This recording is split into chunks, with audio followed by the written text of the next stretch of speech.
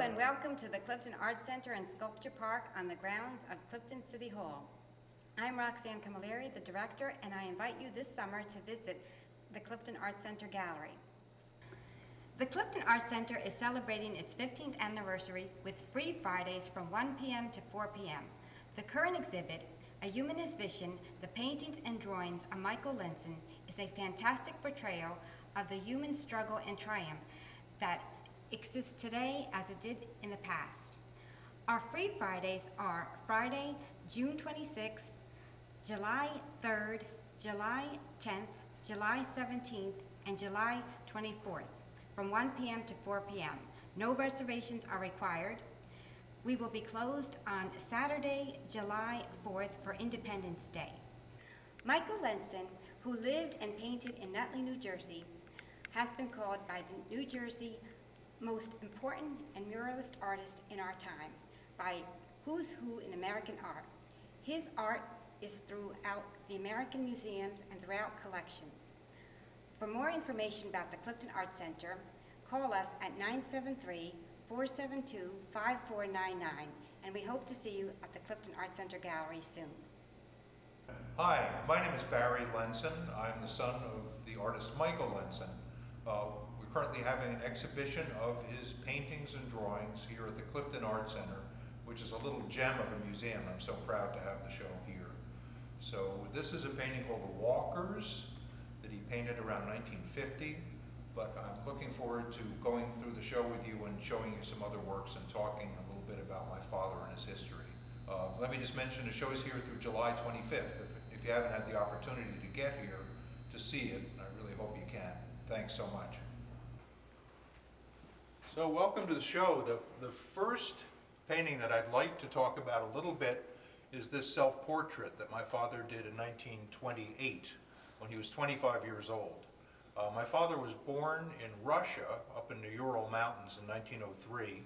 In 1911, he and his family came to New York. My grandfather was a tailor, and they lived actually in the back room of his father's tailor shop.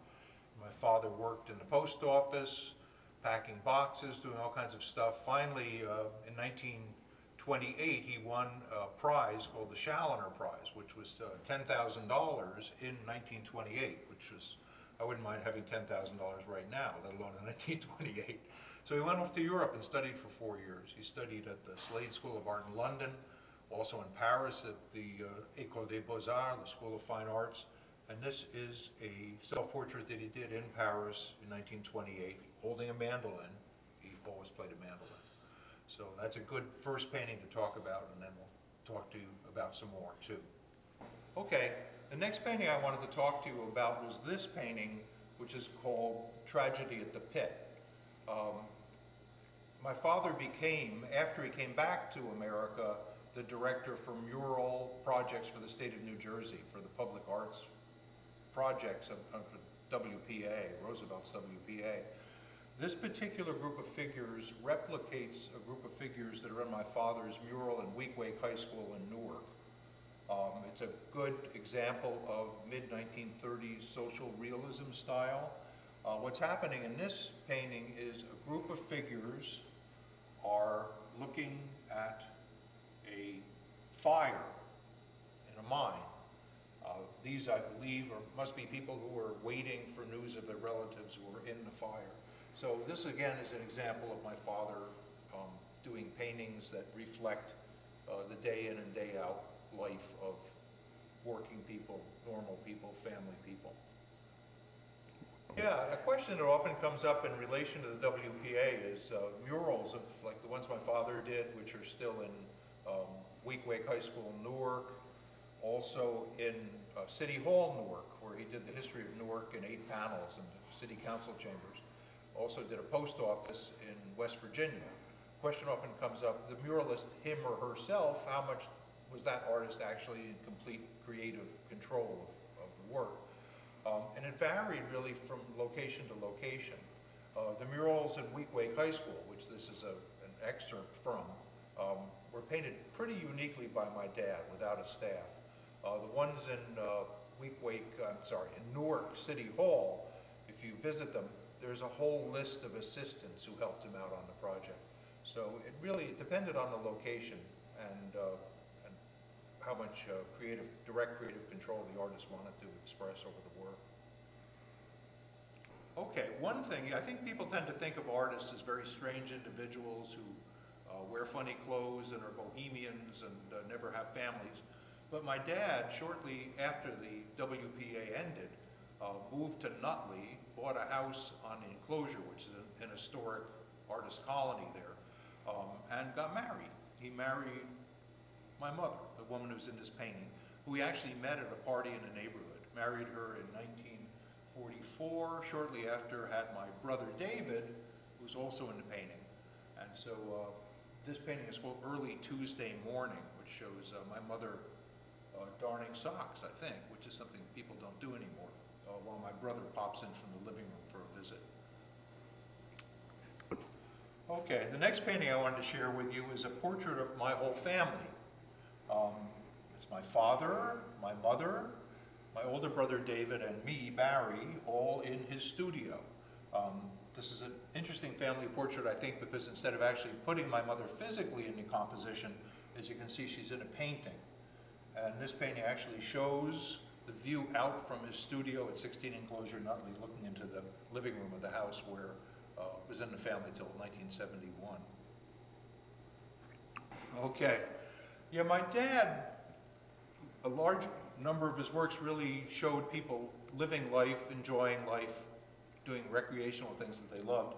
This is one of my favorite paintings of his called The Kite Flyers. When we were kids, we would go down to the Jersey Shore, fly kites, my brother and I. This is not actually my brother and me. One thing that we would do would be what we would call sending a note up to the kite. We would take a piece of paper, put it on the kite string, and watch it fly up to the kite. So this is a nice painting of my dad's from the early 1950s called The Kite Flyers. How many paintings did your father make in total? I don't know exactly how many. My father wasn't very good at keeping records, but we still own about 70 paintings or so in the family, and I regularly find out about others. So you think that might have been like 10%, maybe 700, something like that? I doubt there were that many. That many? I would Oh. guess maybe 400 or 500. All right. My father was very good at painting, but not very good at keeping records about where things went after they were sold. Right. Okay, yes, go ahead. Okay. My father, around the time of the nuclear bomb development and H-bomb in the late 1940s and early 1950s, became very concerned about the future of mankind and what was going to happen to all of us with the proliferation of nuclear arms. So he painted a few paintings that had to do with H-bombs and nuclear bombs, and this is one of them. This one is called Expulsion, and what he did in this painting was to show Adam and Eve being thrown out of the Garden of Eden, which of course we all know from the Bible, but what's driving them out is a nuclear blast. So it was a way of juxtaposing two different events or two different themes from very different times to make a statement about his fear of the future of mankind. Let me ask a question. Please. How's the upkeep on something like this painting? This is an original painting? Yes. And how is it kept up? I mean, do you have a special place that you would keep these when not an exhibit? Ultraviolet light or whatever? How is it taken care of? Okay. Yep. There are paintings that remain on display, like in my house or my brother's house, tend to be pretty solid and not deteriorate.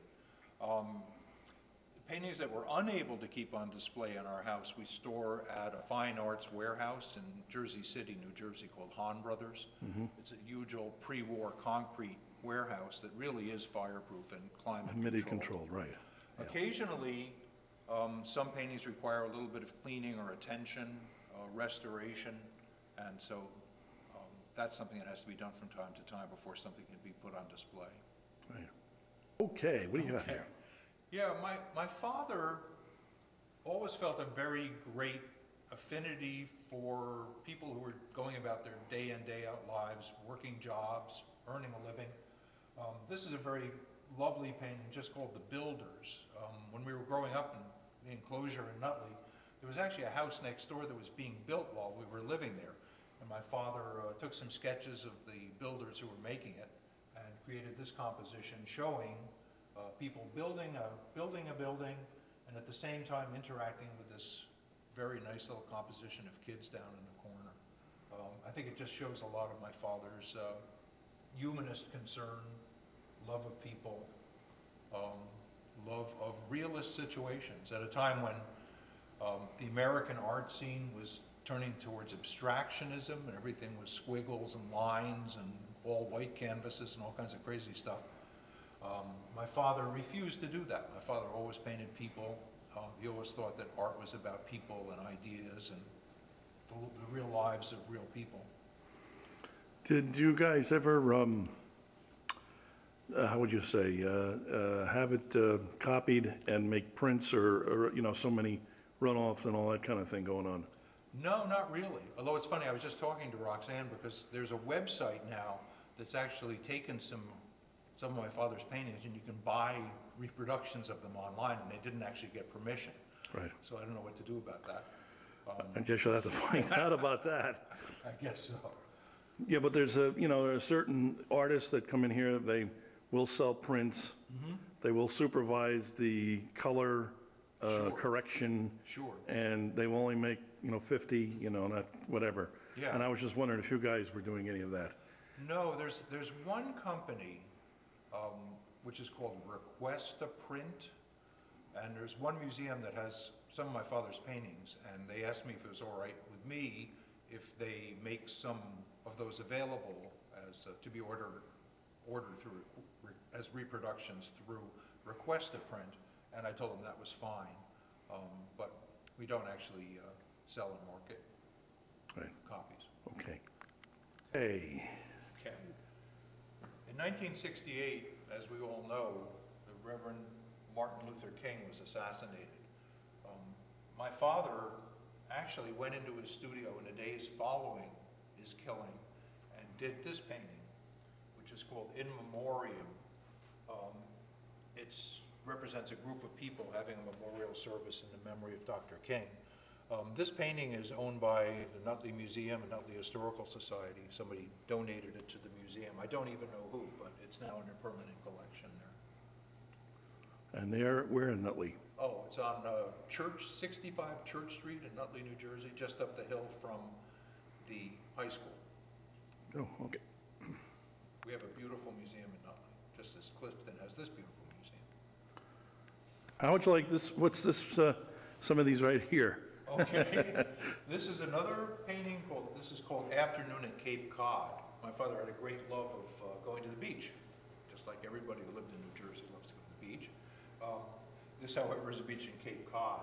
So you can see some shells, feathers, things that wash up on the beach, and an artist here. It doesn't actually look like my father, but there's an artist with a canvas he's working on and a group of people just enjoying a day at the shore. What shore did you go to in New Jersey? We went to Ortley Beach every summer. Oh, okay. Sounds like fun. Yeah, it was great. Okay. I should mention too that this is an acrylic painting that my father did. About 1960, he changed over from oils to acrylics. He really liked the speed with which they dried. It was a challenge for him to work with the medium because you really couldn't make any mistakes. But this is a nice example of a fairly late acrylic of my dad's from the late 1960s. He died in 1971, so we're getting towards the later years here. Okay. And the canvases, I guess, were just standard canvases he would just get? Yeah. And, well, I guess the oil, you could push it around a little bit, but with the other would be kind of rough. Yeah. Yeah. One thing that growing up in my father's household was really a wonderful thing because it was almost like growing up in an Italian Renaissance studio.